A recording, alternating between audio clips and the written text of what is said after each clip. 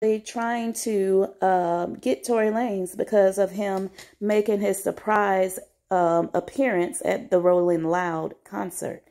He is to stay 100 yards away from Megan due to the shooting of last year.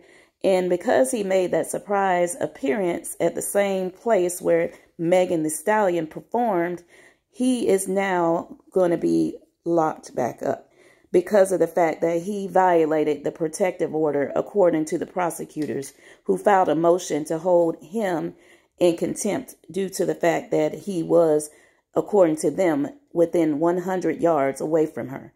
Now, they also said that Megan was there a half an hour before him, so I don't know how they can make that stick as far as him being within 100 yards of her if she was there a whole half hour before he even came on stage. So I'm not sure how they can make that stick where they have proof where they show that he was within 100 yards of her. Just because he was at the concert does not mean that he was within 100 yards of her just because he was in the same vicinity. Now, I don't know if the details say that he can't be in the same vicinity. I do know it does say he cannot be within 100 yards. So I want to see how this pans out. As I said, prosecutors have filed a motion for a contempt on Tory Lanez for violating a protective order on Megan Thee Stallion.